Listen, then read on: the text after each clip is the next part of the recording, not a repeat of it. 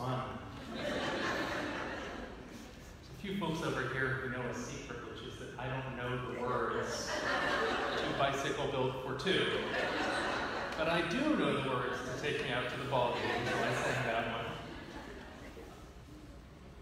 I want to tell you a little bit, describe the genesis of the sermon this morning. Last spring, a member of our church dropped by my office. He was a member of the last search committee, and we were having one of those heart-to-heart conversations that he and I have every so often, in which we reflect on the ministry of this church. We were having a conversation, and he said, "Tom, I want to give you a piece of advice. He didn't say it that way. He said, when you come back in the late summer, early fall, I think you should preach a sermon in which you reintroduce yourself." And I was kind of puzzled by that piece of advice, and I thought about it, and I decided that I would take his advice and go with it, which is to say that if you don't like the sermon this morning, it's not entirely my fault. But really what I want to do this morning I want to talk about ministry, and this is in some ways a companion sermon to the sermon I gave a couple months ago, in which I talked about a vision of shared ministry and what that word shared ministry meant. But the sermon this morning is more about my vision of ministry, about where we might go. And to do that, I thought I might provide you with a little backstory to kind of contextualize why I approach, or one of the reasons why I approach ministry here in the way that I do. So I want to take you back to the fall of 2012. I am 34 years old. I've actually just turned 35. And on this particular evening, 6 years ago, I was at a swanky awards dinner. I was there to receive an award. The Greater Kansas City Women's Political Caucus was presenting me with their Good Man Award. given to a man who is recognized as an ally and advocate for women's political power. And I want to say, first of all, how cool is that I actually have in my office a framed certificate? It recognizes me as a good guy. I was seated somewhere between the guest of honor, Claire McCaskill, who was at that time pulling ahead in the polls as she ran for the United States Senate, and the awardee the main awardee for the evening being presented with a Lifetime Achievement Award for her philanthropy in the community. That evening, though, I was distracted. I was constantly checking my phone. You see, my wife's due date had been 3 days previously, and I was pretty sure that they would take back my Good Man Award if I missed out on driving her to labor and delivery because I was at an awards dinner. So I was on my phone, kind of nervously texting any contractions yet to her. But truth being, I was not just distracted for that reason. I was distracted because my life at that time was impossibly full. The church I was serving at that time had doubled in size during my tenure and had seen its reputation change from a church that was considered by some to be the worst church in Unitarian Universalism. Now, I actually was at denominational meetings, and more than one, more than two, more than three of my experienced colleagues came up to me at a reception and said, "You know, that's the worst church in Unitarian Universalism," which took me back. But during, it was, and then during the course of my tenure there, it had actually gained a reputation for vitality and innovation. But the truth is that my ministry there was really distracted. Most months I was traveling at least 1, often 2, sometimes 3 weeks out of town and doing ministry there with whatever time was left. I was going out on the road to For example, teach leadership skills to UUs from across the Midwest or in New York, to meet with the UUA president and senior staff to advise them on ministerial excellence, to be the star preacher at the church's 50th anniversary celebration, to give workshops on my book, which the UUA was at that time requiring every seminarian to read. At home, I had been tapped to step in to lead a nonprofit organization that was in the middle of a destructive crisis. It was a bipartisan political organization that was experiencing destructive conflict. Imagine that being possible. And this organization had just driven out its executive director. They asked me to step in as board president to lead a healing process and to convene the search committee for a new executive director. And then I had thrown my weight around and forced the search committee to choose the right person for the job to bring that organization back into solvency and health. My email inbox had a lot of embarrassing unanswered messages. And I'm not talking about the unanswered messages from my parishioners, because there were a lot of those. For example, this one. This is the UUA. We're writing again to ask you where the manuscript is for that second book. We've asked you to write. Why haven't you written us back? This is the chair of the Senior Minister Search Committee of a prestigious church, not this one. Would you consider applying? And perhaps most embarrassingly, dear Thom, this is the UUA. Just checking in to see if you plan to cash the check for $3,000 we sent you recently as prize money when we awarded you the Westwood Award for Excellence in Ministry. Our records show that you have not cashed the check. I did write back to that one. Though I'm embarrassed to admit what I wrote back. I said, I received so many awards, it's hard to keep track of them.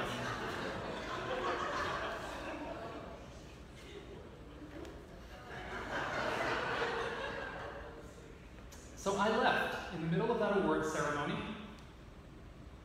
and as I drove home, I thought to myself, this is too much, and it seems like I've got some decisions to make. One decision I could have made was to keep doing what I was doing.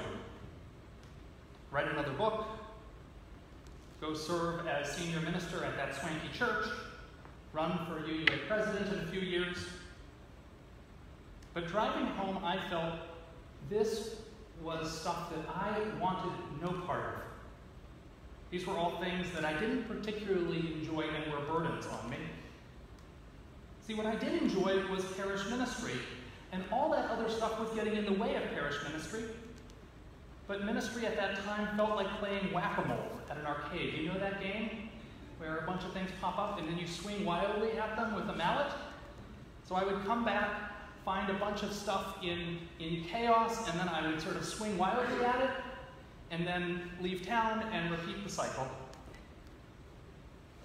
In all truth, I was doing ministry with the subtlety of a freight train. I was just sort of, slamming in, and it was getting on my nerves.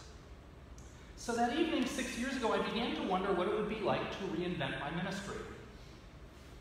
See, there are some ministries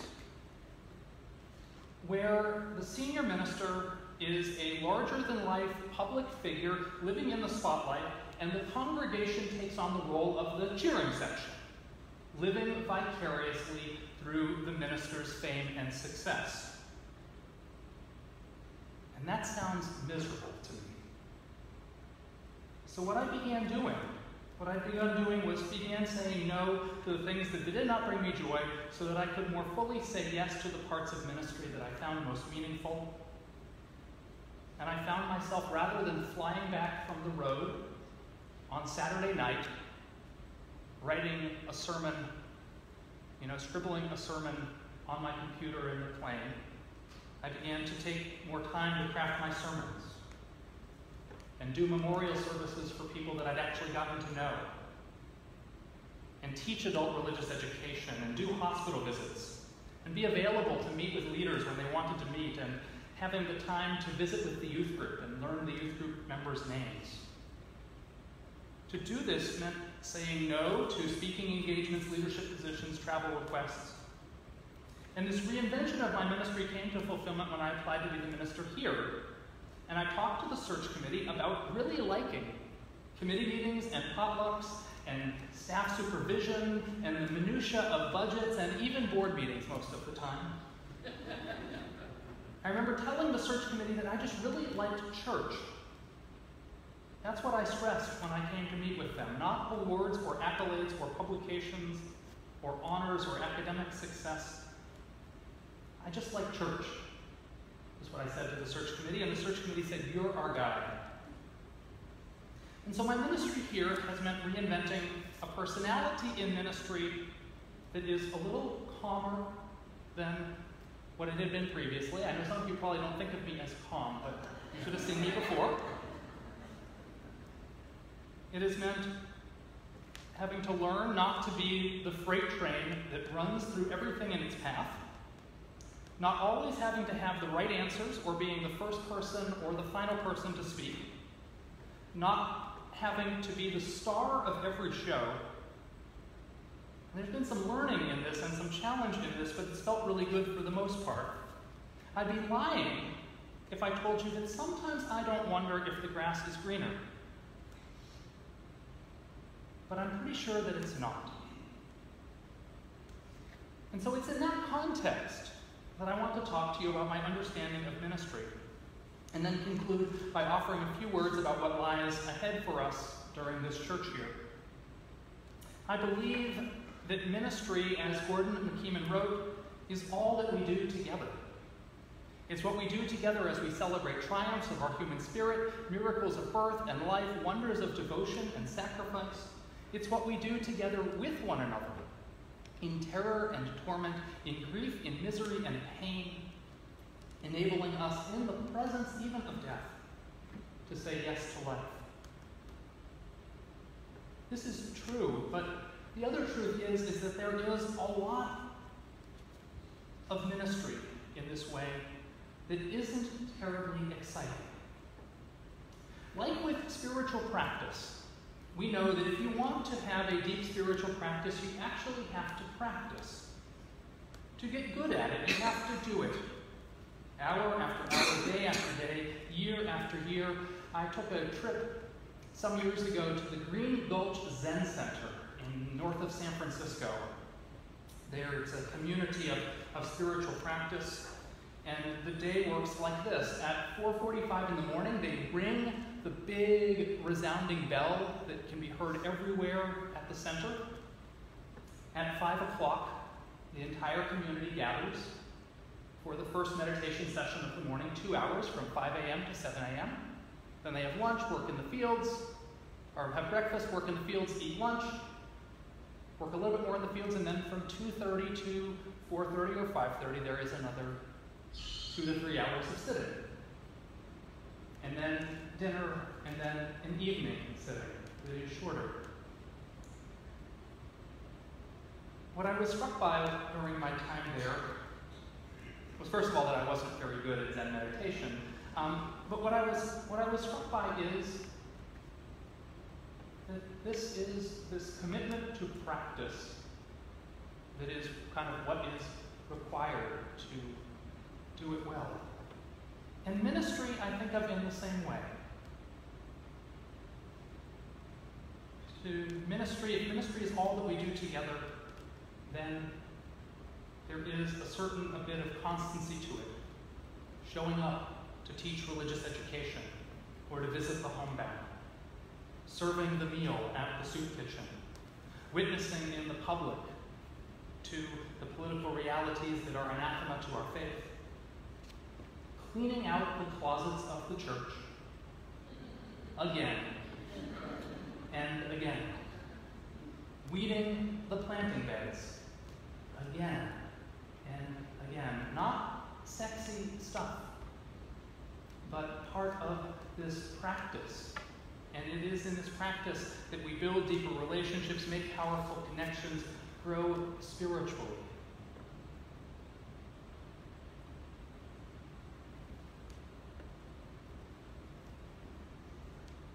in those churches where the congregation is the cheering section for a celebrity minister when that minister goes somewhere else, there's often this sense of like a hole or a vacuum that is left. But in churches where there is this shared ministry, it all continues. The relationships continue. The ministries continue.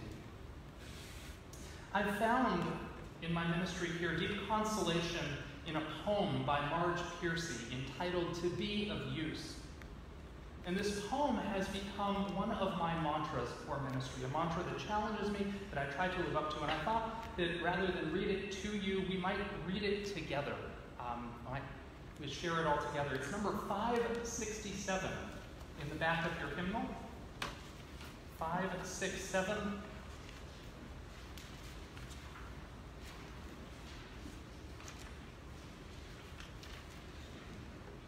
I invite you to read with me this mantra.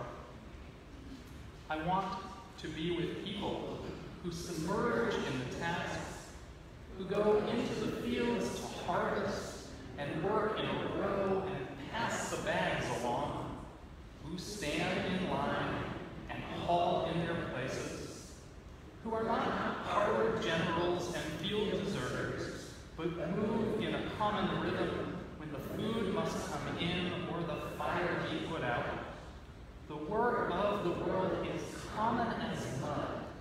Watch, it smears the hands, crumbles to dust. But the thing worth doing well done has a shape that satisfies clean and evident. Greek amphoras for wine or oil, Hopi vases that held corn, are put in museums, but you know they were meant to be used. The pitcher cries for water to carry, and the person for work that is real. Pitcher cries for water to carry, and the person for work that is real.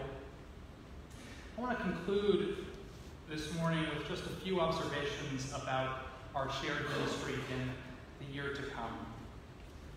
My first observation is that in church life, it's often possible for people to take a view where they only see the cylinders that are not firing and to kind of take for granted the ones that are. And so I think my first bit of ministry that I try to do and that I want to encourage us to do is to not take for granted all the things that are strong.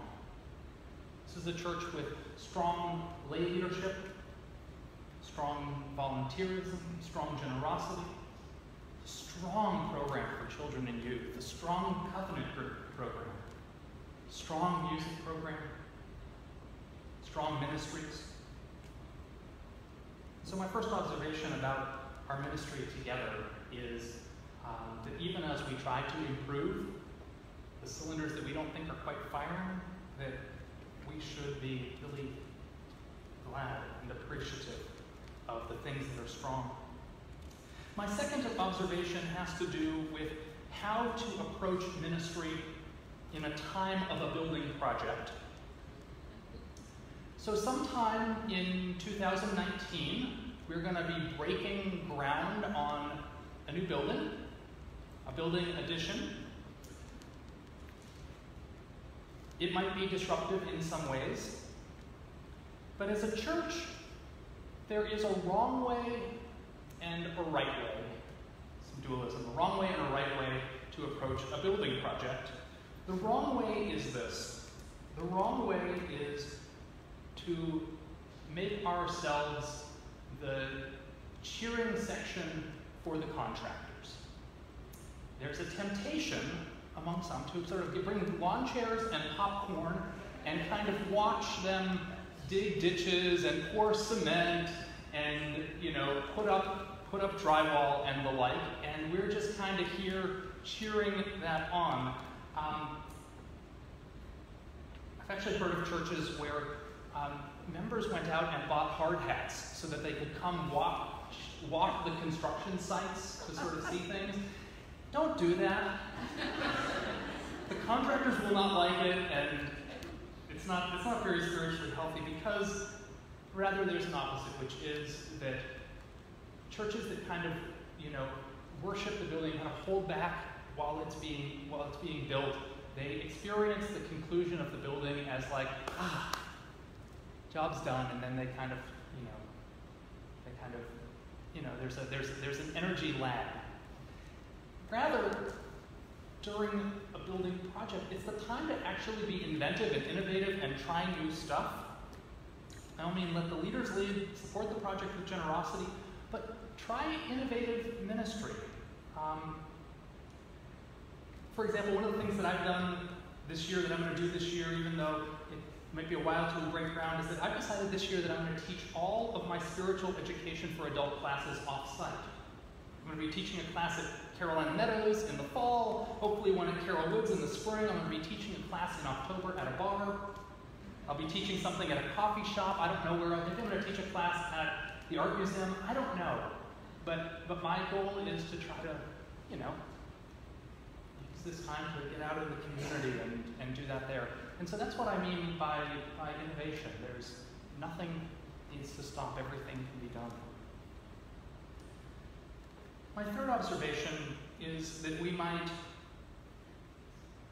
commit to honoring our legacy as a church, that our church has this amazing legacy, that at a time when racial tensions were extremely bad in Chapel Hill, when I say racial tensions, I mean white supremacy was really bad in Chapel Hill. This church, its lay leaders and its ministers together stood up and dared to be the outspoken church at a time in the early 90s when gay rights and lesbian rights and equal marriage was something that was barely on the radar in most towns in the South. This church, its lay leaders and its minister actually stood up and said, we're going to be the welcoming church here in Chapel Hill. And so my third challenge is to commit ourselves to making a difference, not for each other, but also for the most marginalized and are most at risk in our current world.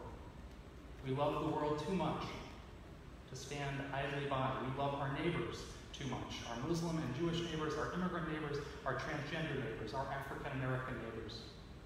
We love our neighbors too much to be passive in the face of dehumanization. And so my third challenge is to find a way to live into that even more. Here we are. Here we go. Come along. Let's have a great year. Amen and blessed be. I want to invite you to rise in body or in spirit and join in singing our closing hymn this morning. It is a hymn about ministry. It is number 298, called Wake Now My Senses. I would ask you to note that there are 5 verses of it, but they're fast verses. We'll get through it. Let's rise in body or in spirit and sing together.